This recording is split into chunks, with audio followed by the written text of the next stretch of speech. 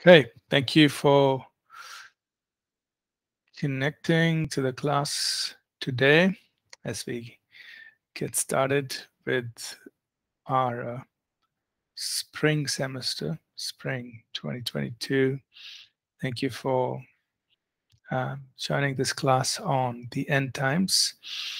And good to see all of you back. Let's just take a moment to pray and then we will get into the course, get started. So could I request somebody to please pray? Could any one of us just lead in prayer and then we will start?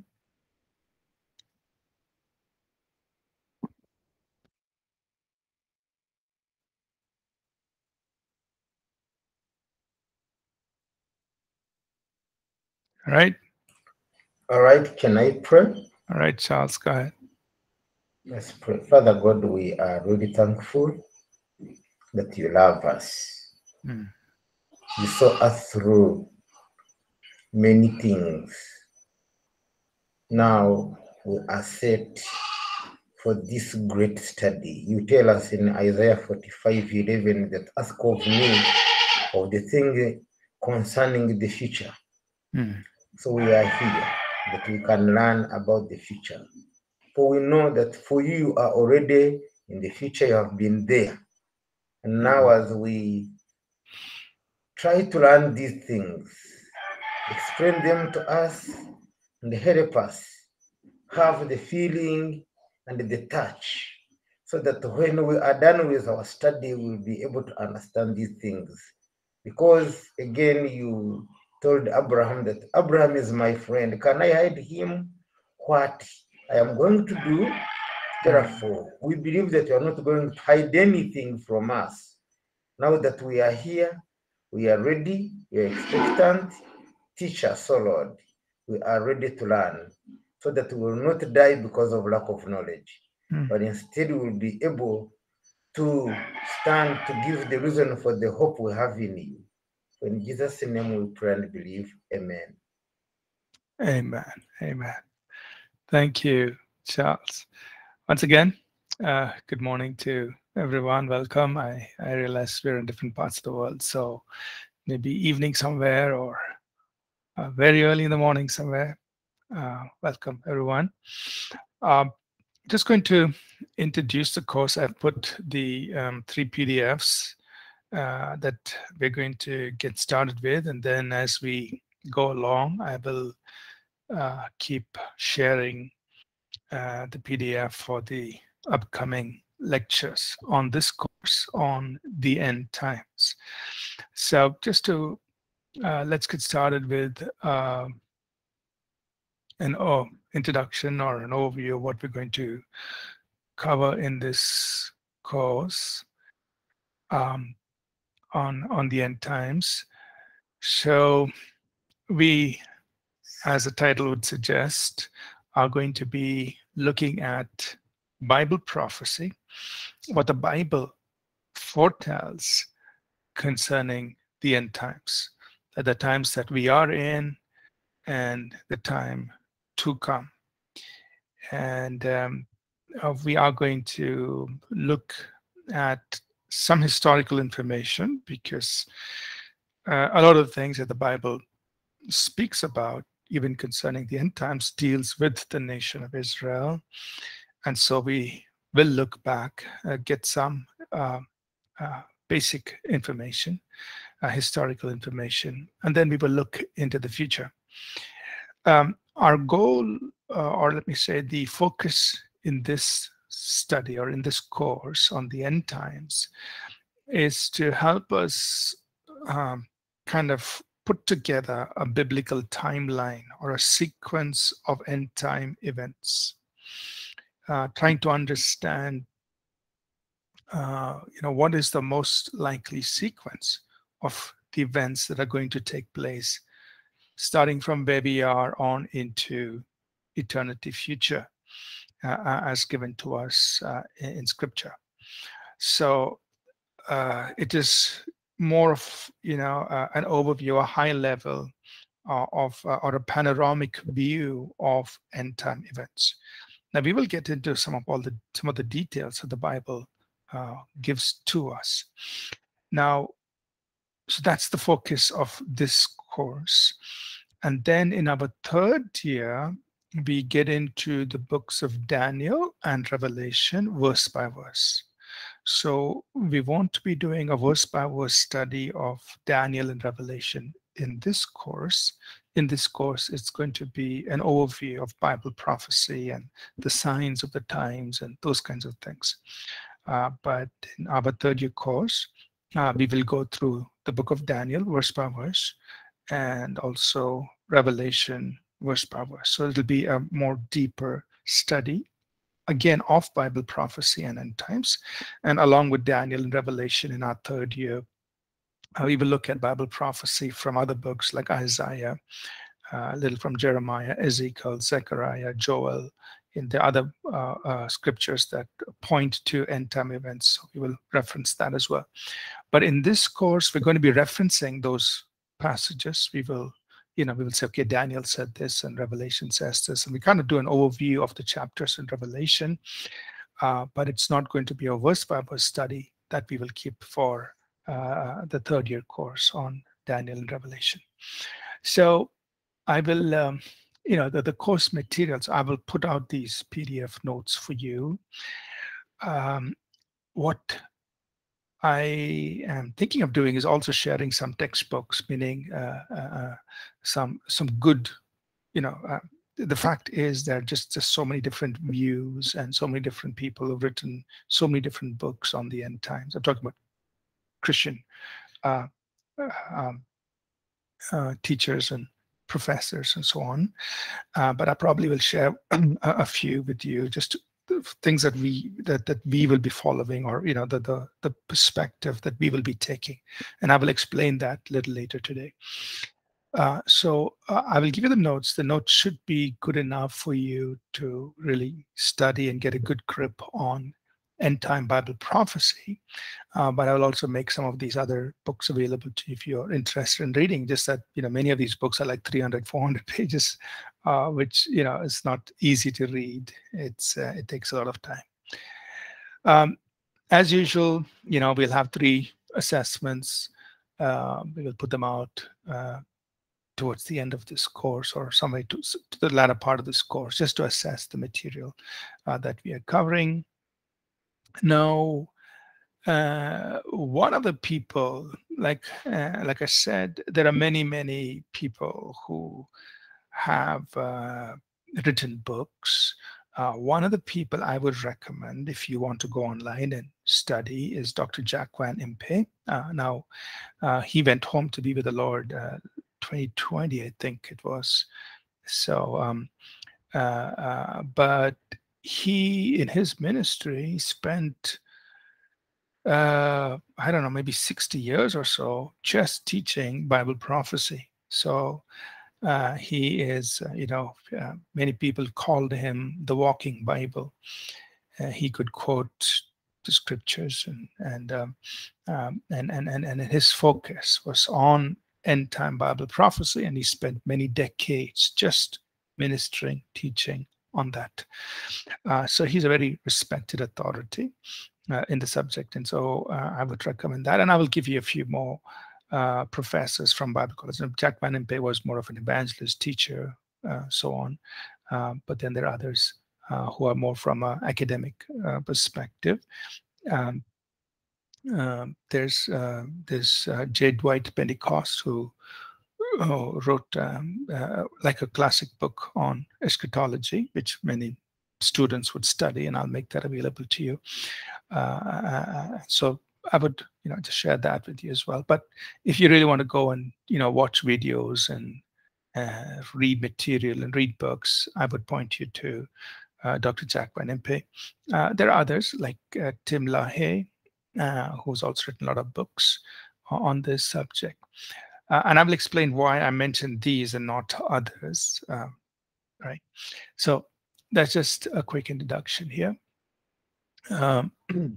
So let's get into our course material.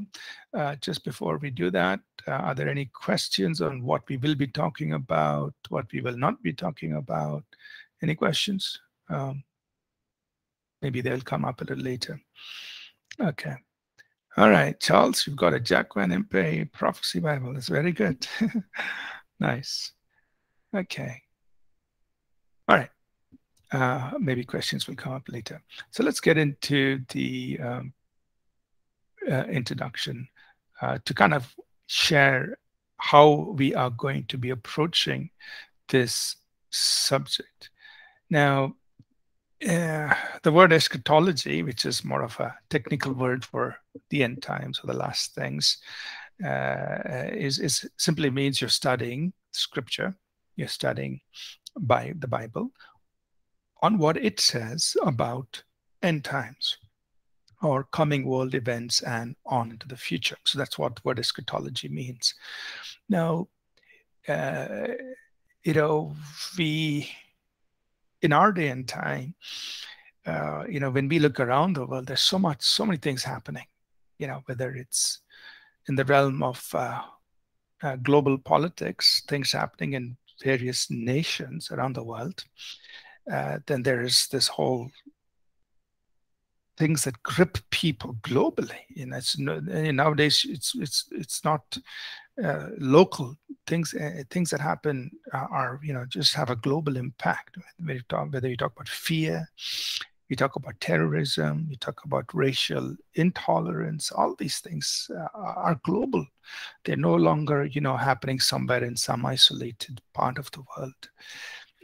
Then there are these scientific and technological advances that are happening. It's just amazing what's happening. When we keep reading about advances in science and technology, there are, of course, environmental and climate changes that are happening, and we're living in the middle of a pandemic right now, and if you're looking at how the world has almost come to a standstill for the last 2+ years, or almost 2 years and more. And then when we look at what the Bible says, the kinds of plagues that happen during the tribulation are going to be much more severe than what we are seeing right now. When there have been numerous lives that have been lost in the pandemic. I'm not downplaying that, but when you look at the book of Revelation, the plagues that happen there, the judgments that happen there are even more severe. It's hard to fathom in our minds the gravity of what Revelation talks about. Then there are, of course, social challenges, and there are religious and spiritual challenges, and you'll find that all of these things are in a heightened level, or happen in a heightened level during what we refer to as the tribulation period. The Bible calls it the tribulation, as we will see in the book of Revelation. So what we want to answer is, just put some reasons together as to why it's important for us to study about the end times. I mean, why should we have 2 courses, one in your second year and another one in your third year, on the subject of the end times? Why should we, study on this? Here are some reasons I've just put down together from Scripture. One, the first reason we could say is that, God has revealed this to us about creation, redemption, life, death, eternity, and even things to come. And he wants us to understand it. In fact, he invites us to study it. The first 3 verses in the book of Revelation. Would somebody want to read that out for us, please? Revelation chapter 1, verses 1, 2, and 3. Somebody can read it out.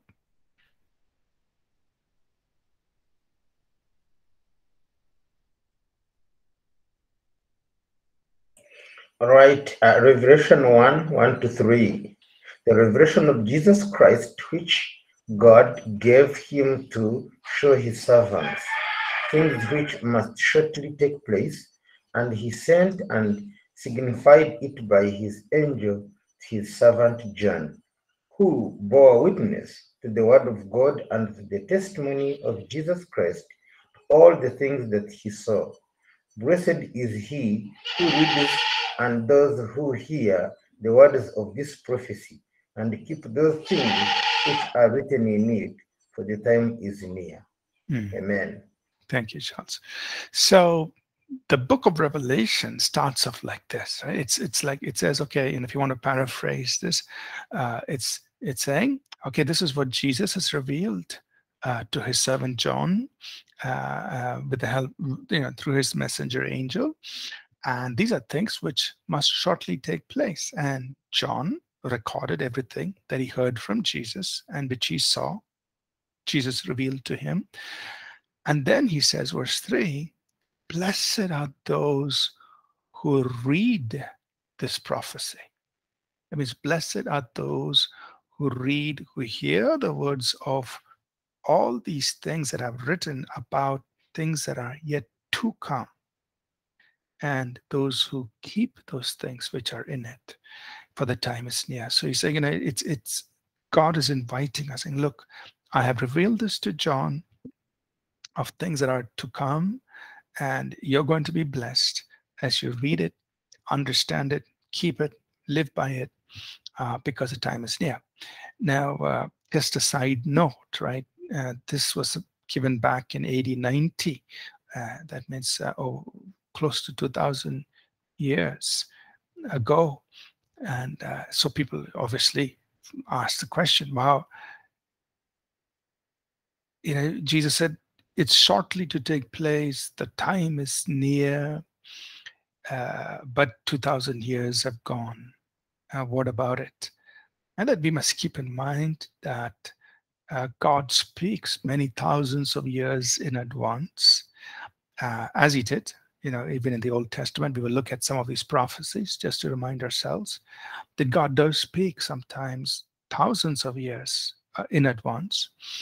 And also that as far as God is concerned, the one who dwells in eternity, this earth period, this period on the earth is very, very minute compared to eternity itself. Now, for us, it seems like a long time, about 2,000 years ago, and these things are still happening. It seems like a very long time for us, but from God's perspective, it's near, it's shortly, right? So that's the perspective that we must keep in mind as we look at Bible prophecy and things. Secondly, why is it important for us to study end times, the signs of the times, so that, we will also be mindful of the times in which we live, and we will be careful in the way we order our lives. So the Bible, calls us to do that. Romans, the 13th chapter, verses 11 to 14. Can somebody read that for us, please? Romans 13:11 to 14. And do this knowing the time, that now it is high time to awake out of sleep. For now our salvation is nearer than when we first believed.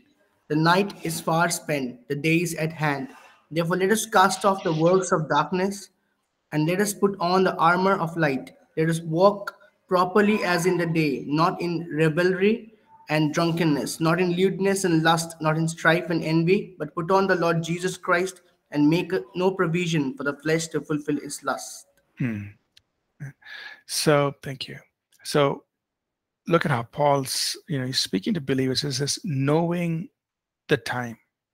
So we are supposed to live knowing the time. Now in our day-to-day lives, that's how we normally order our lives. We are watchful about what time of day or night it is, and then we order our lives according to that. Now he says our Christian life, our walk of faith, is also in a similar way ordered with the time factor kept in mind. So knowing the time, and so we are where we are, so we don't engage in the things of darkness, but we walk in the light, knowing that the day is at hand. Right? The day, of course, he's referring to is the day of the Lord, the coming of the Lord. So the day is at hand.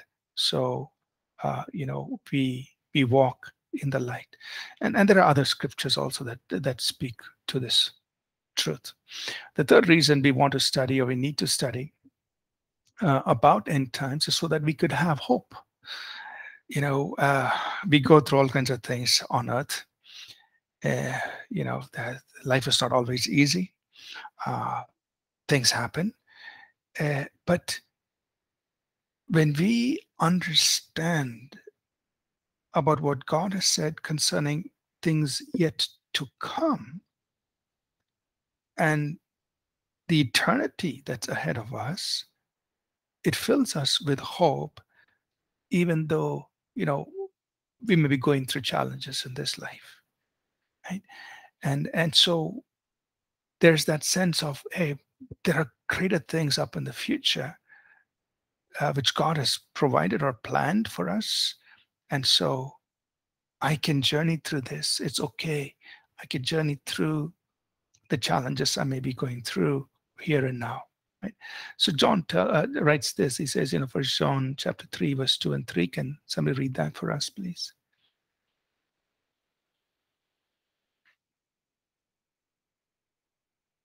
First John chapter 3. First John chapter 3, verse 2 to 3. Beloved, now we are children of God, and it has not yet been revealed what we shall be. But we know that when he is revealed, we shall be like him, for we shall see him as he is. And everyone who has this hope in him purifies himself just as he is pure. Amen. Amen. Thank you. So John is telling us, when he is revealed, when the Lord comes, we are going to become like him. We are going to be changed. We're going to put on these glorified spirit bodies, and we're going to see him as he is. In other words, look, this is the great hope that we have, and because of that, and so we have this hope, and therefore John here says, okay, we purify ourselves just as he is pure. When you read Peter's epistles, First and Second Peter, especially in First Peter, Peter emphasizes that over and over again in his epistle. If you want to just summarize First Peter, really, he's talking about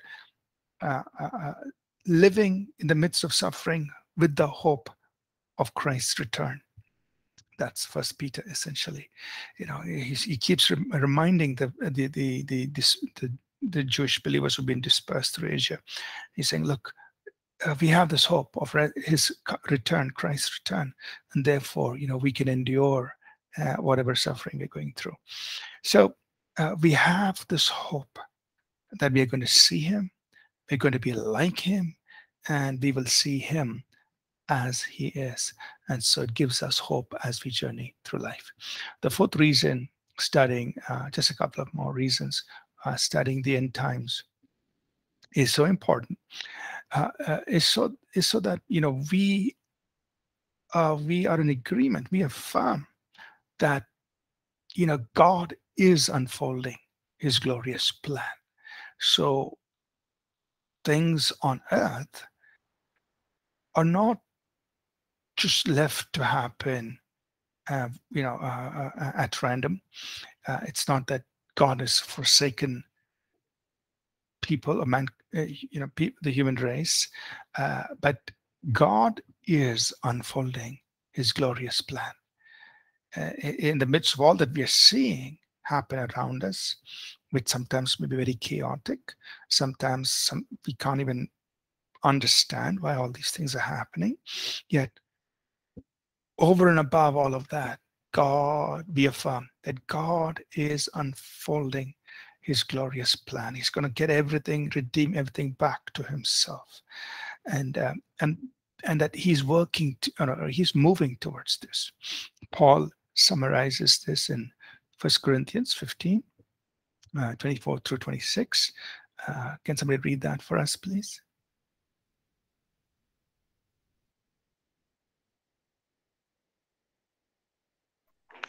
I'll read it.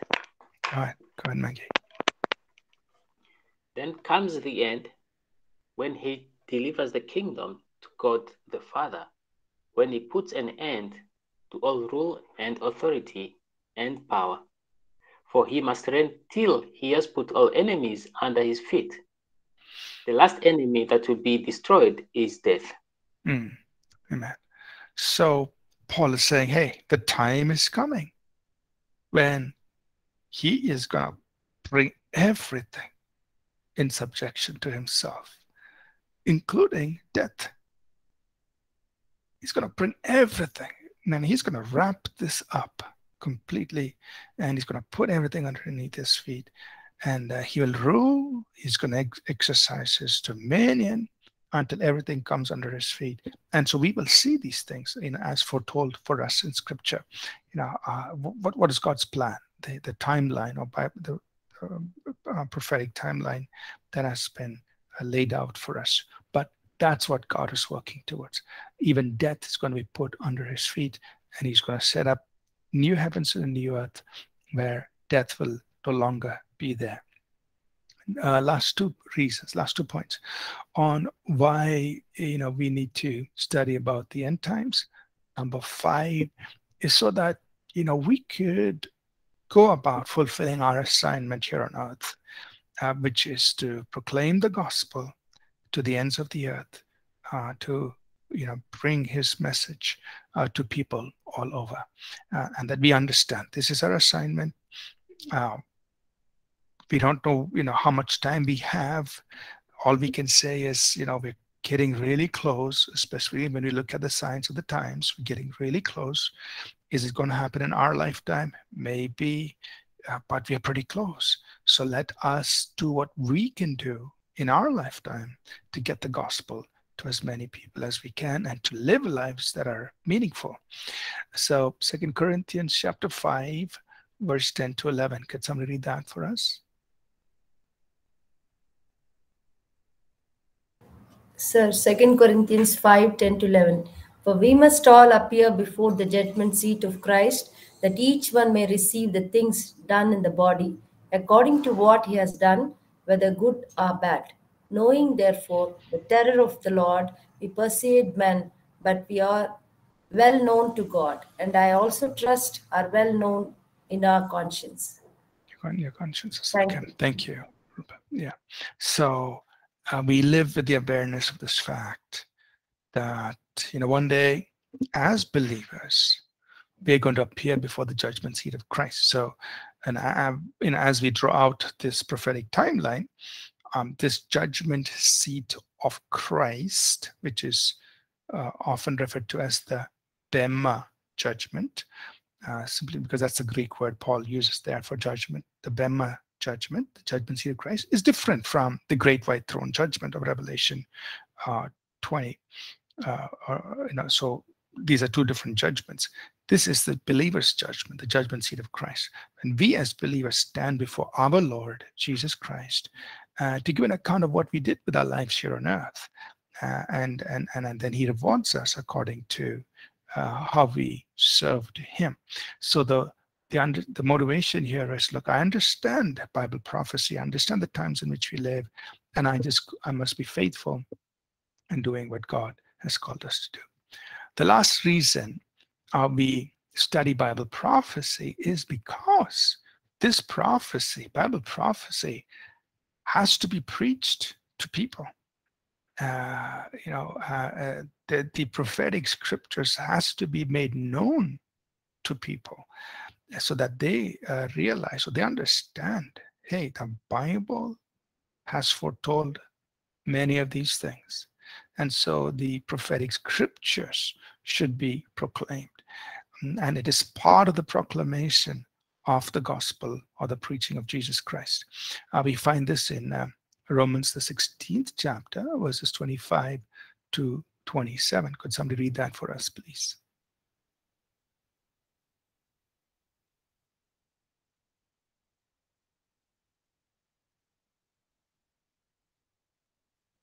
Romans 16, 25 to 27.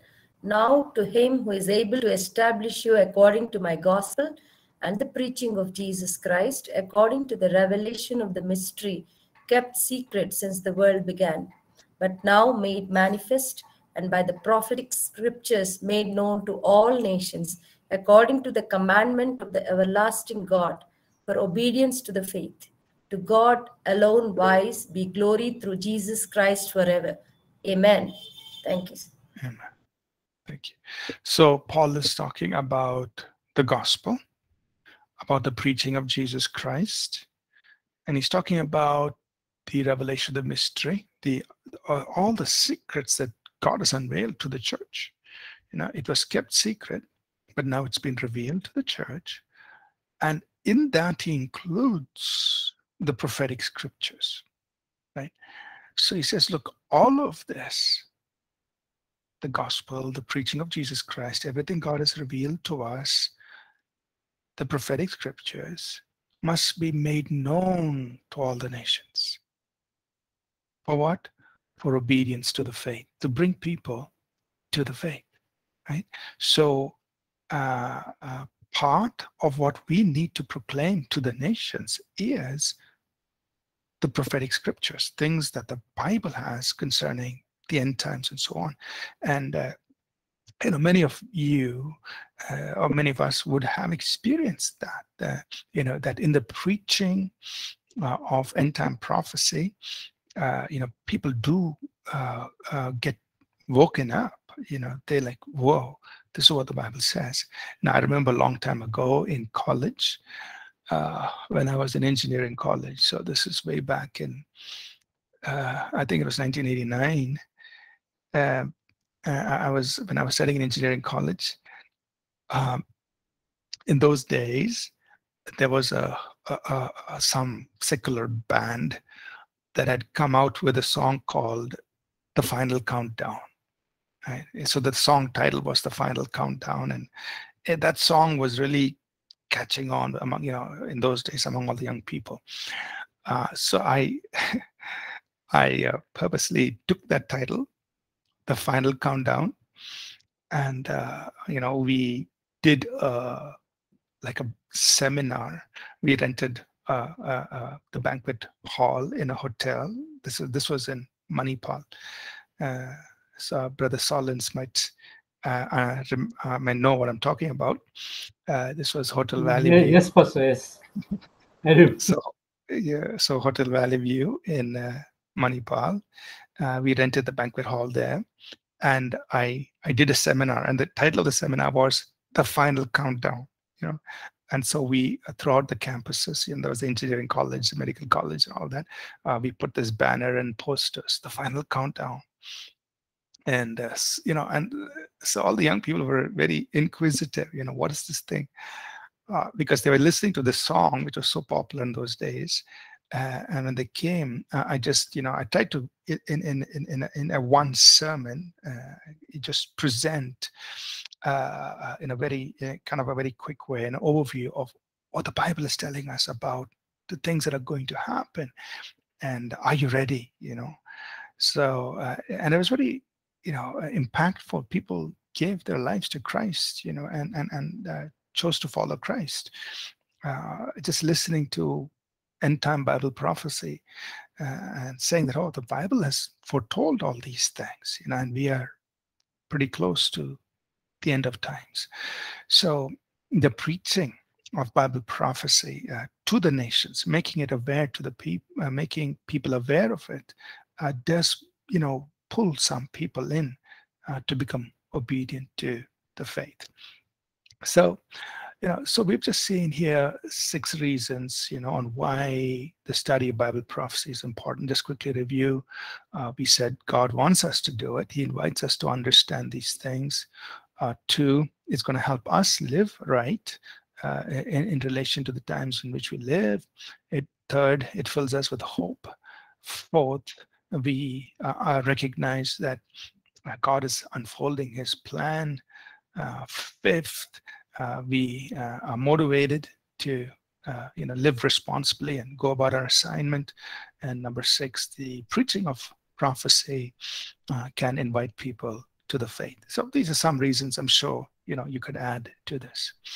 Now, So having given that little bit of introduction, how are we going to study Bible prophecy? Okay, let me pause and see if there are any questions before I jump into this. Any questions, everybody? Okay. Any questions so far? Everybody's okay. All right. Let's continue.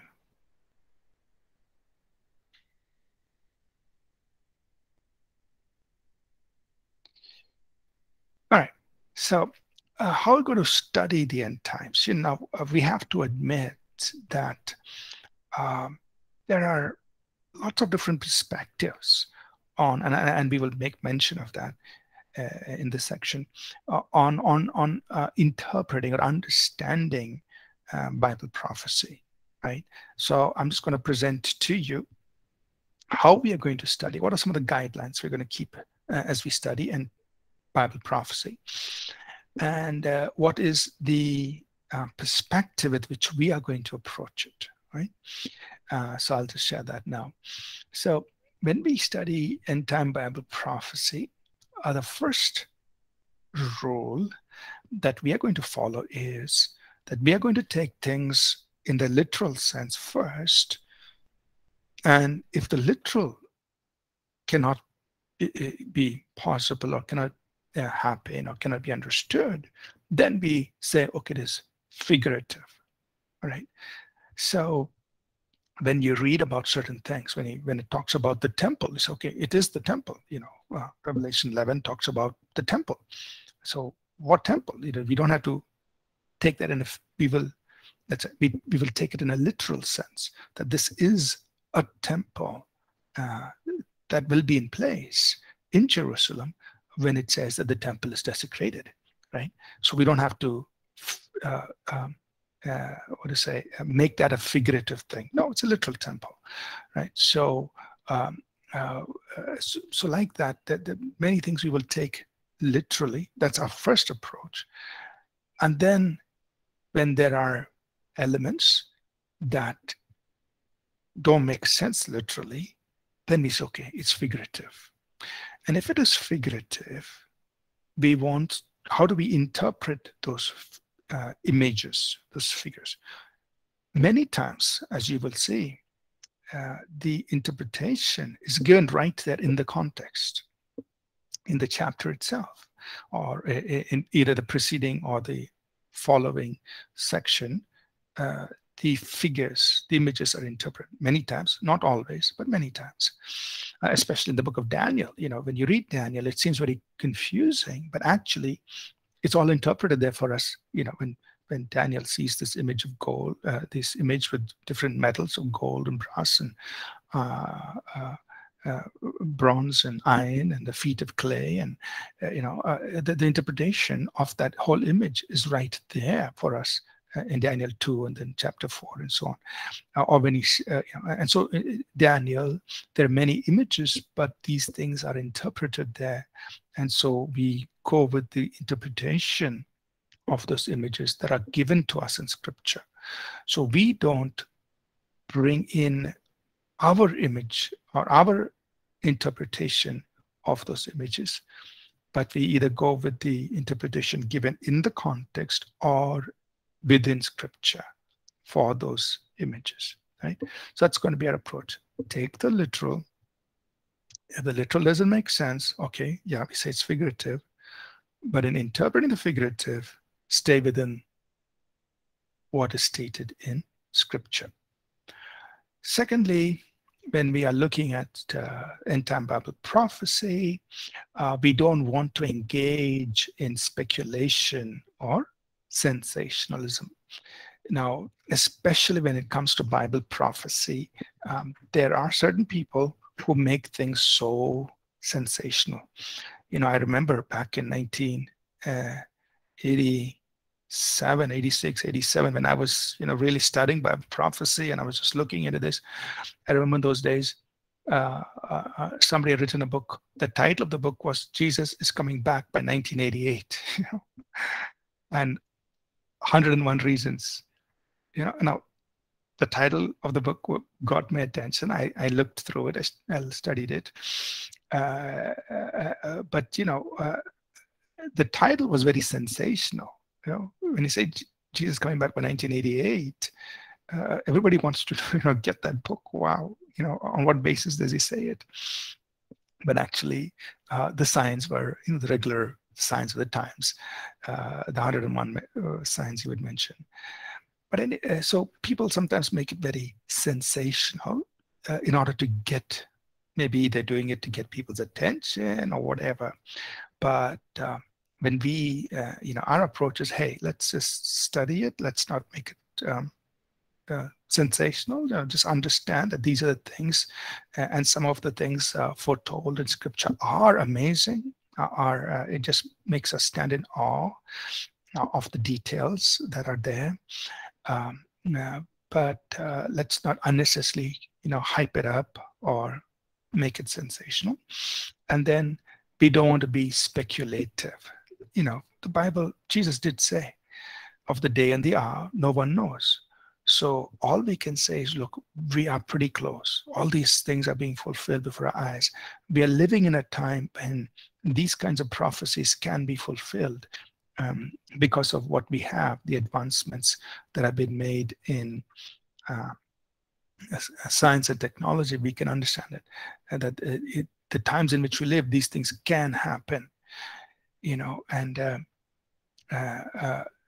so, for example, when it says the plague came in a fifth of the world, or 20% of the world's population is gone, we can understand that now because, hey, things spread so fast, and just maybe even in months, within a short time, maybe weeks, things can impact globally. So then we can understand it. Yeah. If 20% of the world's vegetation is burnt, I mean, we read about the fires in, whether it's in Australia or parts of North America or in South America, there's huge forest fires that, just burn down acres and acres.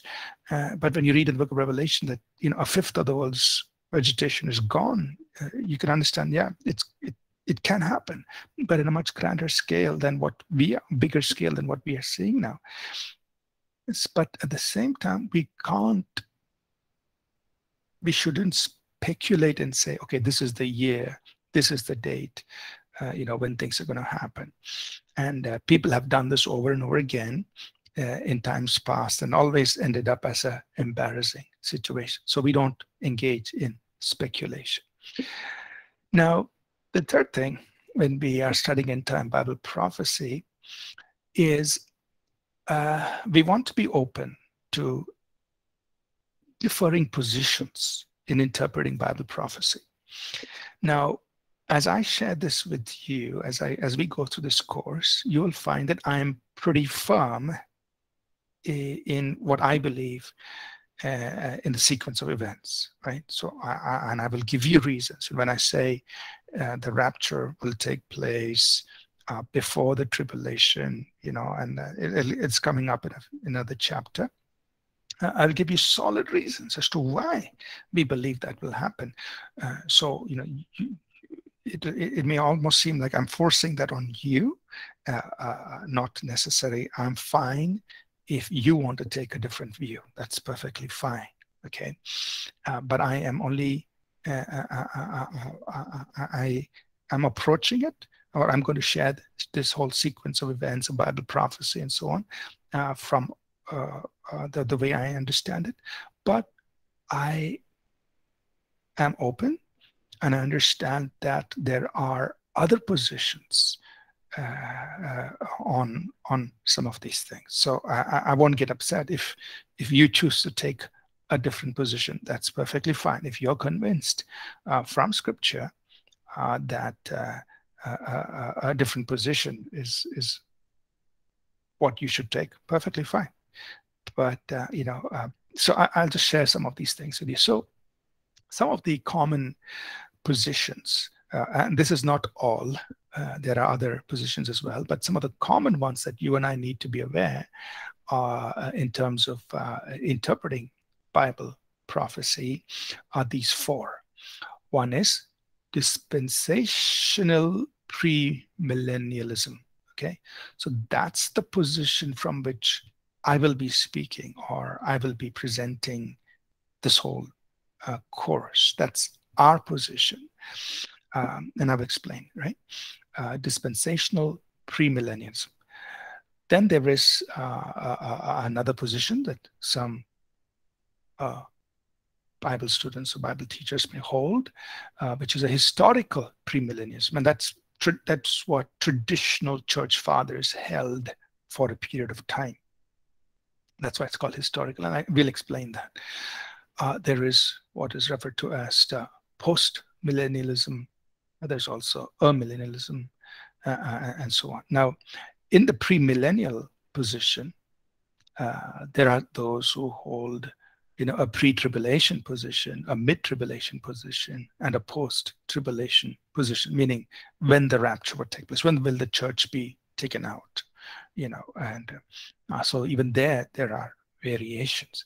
And the position that I would be coming to sharing with you from is that of the pre-tribulation position, right? So if you, just to give you a little heads up, not to scare you, but I will explain this to you. So our position in this course, or my position in presenting this whole study or this whole course to you, is from a dispensational premillennialism, or sometimes people call it a conservative premillennialism. They use different language, but dispensational premillennialism with a pre-tribulation rapture of the church. So let's explain these terms, these different positions. Okay, maybe only 3 more minutes for break. Okay, let me pause here, and we will explain all these terms right after the break. And like I said, we will give you strong biblical reasons as we present the sequence of events and why we believe this is it. But we are open in the sense that if you want to have a differing view on it, and you're convinced to have that from Scripture, perfectly fine. We're not going to be against that. Let me pause here and see if there are any questions. Okay.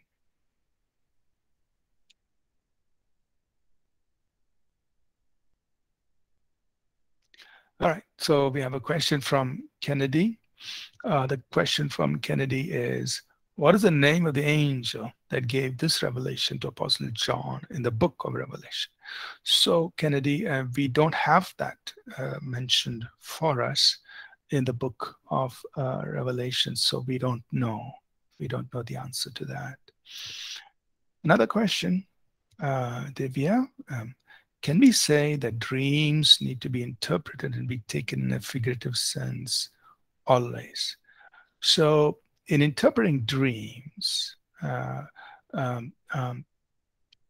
they shouldn't be taken in a figurative sense always.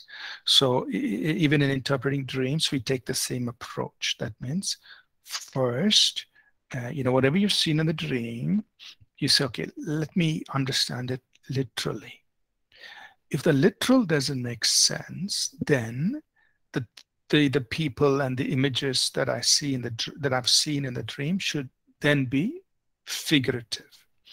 But dreams are almost always interpreted in the context of the recipient, because it's God speaking to you. So if it's a message for you, then you would be the best person to understand what those images mean, because it's in your world context that God is speaking, right? But we follow the same approach. First literal. If the literal doesn't make sense, then figurative. Example, in a dream, if you see a person whom you know, then that's literal. But if you see that person doing something that's it doesn't make sense, then you take that person not literally, but the person as representing something that the person stands for or means to you, right? So that means that person now takes on a figurative meaning. Right? but your first approach is that person literal. But if what you're seeing the person do doesn't make sense, then that person is can be interpreted in a figurative sense. Okay. Next question. I will come to you, Samuel. I'll just finish this one from Charles. About speculation and sensationalism, how do you relate it to point 1 of literal and figurative? You know, so for example, there is one whole perspective of end-time Bible prophecy that looks at all of prophecy as something that was fulfilled starting from the birth of the church. That means from the first century on. And in that whole view of Bible prophecy, a common interpretation that you will see is they point to the Roman Catholic Church as, this Revelation 17, this mystery Babylon, and they point to the Roman Catholic Church and so on. So that's a very common interpretation of those who hold that perspective. Now, that is speculation and sensationalism, because now you are, and then and you will see that they pick on the names of the popes and the titles of the popes, and they interpret the number of the pope and all of that stuff, which is none of that is even supported by scripture, right? So that's all what we were put in the category of speculation. Now it is very, for those who like it, it sounds interesting to read, but it's just mere speculation. It's not supported by scripture, and it makes it very sensational when you start using the names of the popes and interpreting their names and coming out with the equivalent numbers and so on and so forth. That's just one example, but people can make these images very, very sensational. One example, I think I may have mentioned it, is from Revelation 12, and this happened a few years ago. So it must have happened in 2019. So if I'm not mistaken, actually we are actually in our break time. Okay, let me just say this very quickly. In 2019, NASA had come out with information saying, there's a certain alignment of certain stars, and it looks like a woman giving birth to a baby, and then people got so excited. I mean, people means certain part of the Christian world. They took Revelation 12. It talks about this woman, the stars, and the woman giving birth to a man-child, and they said, "Oh, this is the year 2019." And I think the month was sometime in September, I guess. I forget the details now. Jesus is coming back, and it kind of just, I don't know whether you received emails on it and so on, but it became so sensational. Jesus coming back because NASA has given us all this information. The stars are coming into this kind of an alignment. Revelation 12 talks about that, and Jesus is coming back. Everybody must get ready, and then September came and went, and here we are, 2022. Time is gone. So people can get sensational when they're using all these figures and so on. Okay, just a few examples. Okay, let's pause here. And Samuel, shall we take up your question right after the break? Sure, Pastor. Okay, thank you. So let's go for a quick 10-minute break, and we'll be back at 11:05 Indian time, and then we will pick up with Samuel's question and go forward. Okay, thanks.